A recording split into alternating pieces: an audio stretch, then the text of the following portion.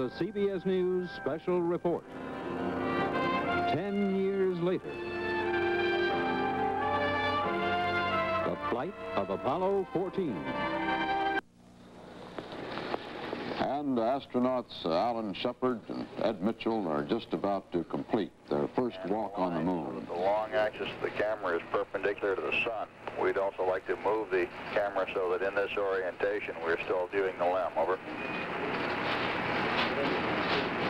They will have been on this walk almost 1.5 times longer than any previous walk on the moon. Roger. 4.5 hours.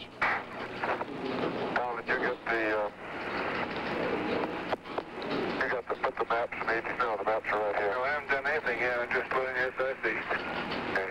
A 70mm camera in ETB, and I'm storing, packing the SRC. Okay. And Houston, we were unable to get all the way bags in the SRC. It's full. They're putting the small samples from the comprehensive sample in the way bag along with the 2 small football rocks. Roger. I understand the football rocks are in one way bag and you're adding another way bag containing the small rocks. Right, 2 way bags and they're both in the ETB. Roger. Get in there. The small rocks will also be carried into the limb in a way bag. I've got another 70mm camera to go. Not very heavy, but thinking about volume.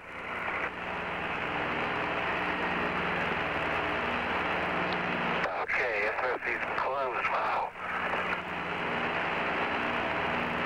Okay, so SRC serial 07 Houston contains then the organic control sample, the fines from the comprehensive sample, and the extra fines from that small crater we collected near the well. Okay? Roger, we copy those in the SRC. 70mm cameras and 3 16mm. Get the good one off there, okay? Okay, I'll cut it off. Okay, and the map should be there in the lens. The map already. Lens sky brush assembly. I'll grab it. Okay, I'll boot on out to take care of what you're tangled up in the cable. Okay, 44 peak normal.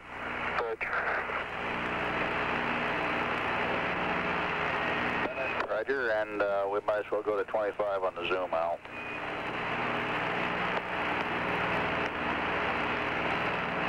I just zoomed by you. We saw you zoom by us. Verifying 44. 44 on the zoom. I mean 44 on the f-stop. 25 on the zoom. On infinity. Just been around. I gotta configure one more camera here. 30 on the focus. We're transmitting, and we're in peak, and we're long axis normal to the sun. How's that? Roger, out.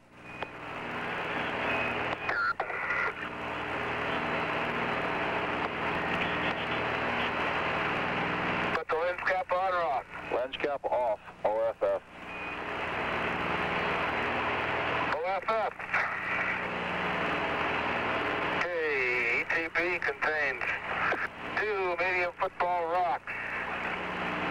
And the small rock from the comprehensive sample contains 2 70mm cams, 3 16mm mags, map, lens, sky, brush assembly. Yeah, they're all in there. I just checked them. It's show. And the SRC number 2 is on the map. Okay, let's see if we can get you clean. Okay, I think that completes my checklist. Roger, copy SRC number 1 sealed. You're tangled up the cable again. The cable. Say again? SRC number 1 sealed and close-up camera off. SRC number 1 is sealed and verify the close-up camera's off.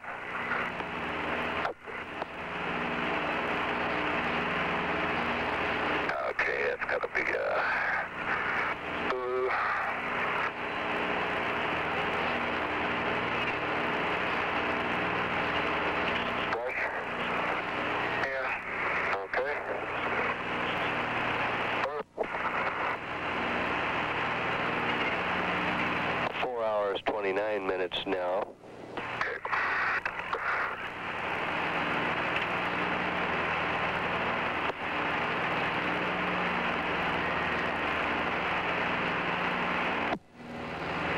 Okay. Now, let's go in the sun and see what we can see. Yeah, good here. Go at it. I don't know, God, you're a mess. Oh, it helps. That helps quite a bit. Now you start at the top.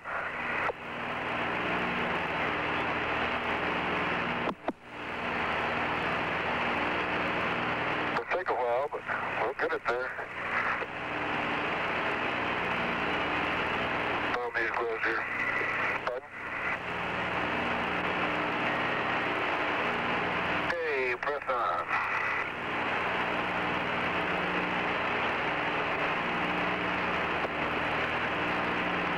Take it.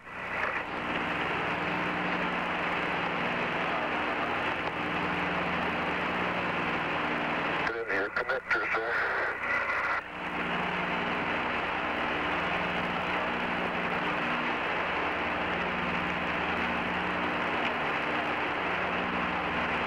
Hey, Houston, how much time do we have to repress now? All right, we're looking at 14 minutes and 20 seconds to scheduled end of EVA, about 12 minutes and 20 seconds to repress. You've got a half an hour margin in there. A half an hour margin in addition.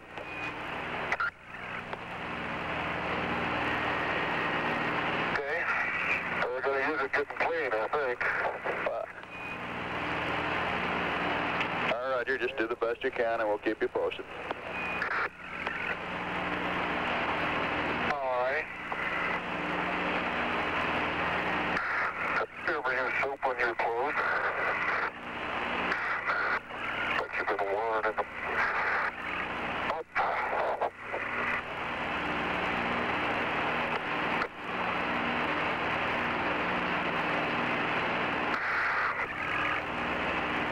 Okay, come on around. Let me get to the leg.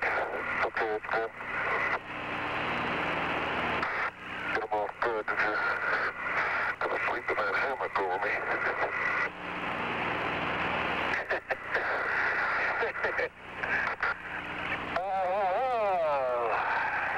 Okay, turn around toward me a little more. Those overshoes are impossible. They're cleaning up their suits now, getting the dust off. This lunar dust clings on there. Yeah, I think we do best by kicking them off of those. Okay, because you're going to get back on that stuff. All righty. They're dressed well for an evening meal, but I gather they're a little too dirty to go in your house. Yeah. Okay. Okay, inside. Obviously, all that dirt, if they carry much of it in, floats around inside with all the delicate computer machinery and switches and whatnot, and could cause trouble, couldn't it? That's what you worry about, although by the so-called military specification, which is really matched on all this equipment, it's sealed up quite tightly. Each switch has a cover over it, and that's why, for example, that abort switch bothers everybody, and if it was a solder ball, a little ball of solder that possibly came off on the inside and got caught and went at the contact. We anticipated this kind of thing, the dust and water and other alien material. But they can breathe this. This is one of the things they worry about, too, when they're trying to sleep. Just to take their helmets off during the sleep period. Mitchell was saying he sleeps down below, doesn't he? And Shepard on top in the lunar module, as these hammocks are swung. Anyway, he's saying he wanted to get a good dust job there, so he's going to be sleeping right above him. They're going to be ready for sleep, too. They've been up almost 20 hours now already, and they have another 3 or so hours to go before they can go to sleep. They've got to take off their suits and stow the gear. Then they've got to recharge the portable life support systems, have them ready to go in case there were an emergency. Recharge them with water and oxygen, and debrief Houston, be debriefed on the walk, eat, and then go to sleep. Our coverage of this first of 2 lunar walks by Shepard and Mitchell will continue in a moment.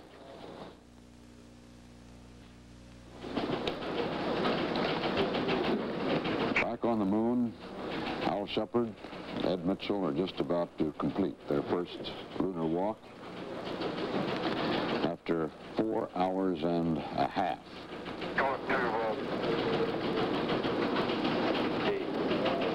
We hear them. I'll go ahead and start up the ladder. You can pass me the yeah, go ahead. Ed and Al, Houston, we'd like to get a final EMU status report. The Met being parked in the sun. Okay. So this EMU is about 4 feet in the air right now. This is Al, 3.75. And reading 40%, no flags on low flow, and I feel fine. Okay. 3.75. They're reading off the quantities of water no flags. and oxygen that they have left in their portable life support systems. Roger, thank you, Ed. That 375 is what I was talking about earlier. That's the pressure in the suit, right? Mm-hmm. Got it? Got it. So they're holding pretty steady. It better be. Oh, slamming it back. Take the pacer with you.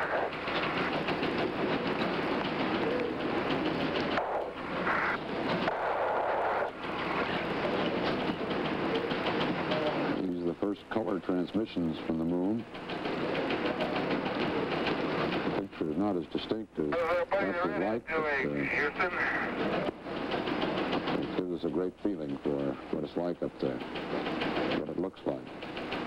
These pictures from 238,000 miles away. Oh, yeah, we did too, Al. He's doing fine up there, taking photographs, and he just passed by you about 10 minutes ago. Over.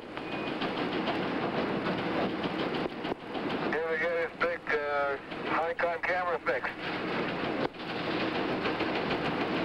Okay, negative on the high-con, and he was able to spot the limb last pass. Over. Ah, beautiful, beautiful. Okay, Houston, I'm at the door, ready for ingress. Go ahead, open the hatch now. I anticipated Al saying very good that time, but he said beautiful. That's Ready to get back inside. That's really great. I'm ingressing. Here they are completing their own walk, and their concern is how Stuart Roosa is doing up above them. That's why I take exception to people talking about Al being the cold fish type of guy. He knows where all his boys are. Did the SRC get up to the platform? And he's worried about that high-con camera, that whether or not they got it fixed for the high-resolution pictures that they wanted for the take out the landing site for Apollo 16. Container. Man is parked in the sun, 45-degree angle. S-band cover is on it. It looks like it's going to spend the night very comfortably. Roger. That's a kind of a strange figure of speech for them, the night. That's their night, and in the sense that it's a period they're going to be sleeping for the next 9 hours. It doesn't have anything to do with the lunar day or night, or the Earth day or night, for that matter. At least the Earth day or night in the United States. And on the lanyard, away we go.